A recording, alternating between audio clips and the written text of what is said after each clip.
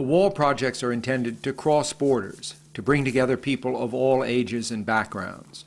In northern Minnesota, Girl Scouts from Minneapolis worked with Native Americans on the White Earth Reservation. There's a fly's nest. I want to find a fly's nest. Wait, mine is better be his.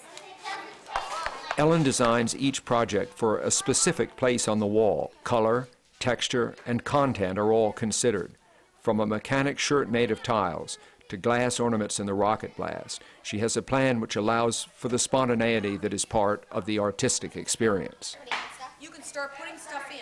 I'll start over here. Just put it wherever. It's not really. Guys, I'm just going to start sticking You can go anywhere you want with it. When we get together and we're collaborating, we're working together and making decisions about how we're going to do it.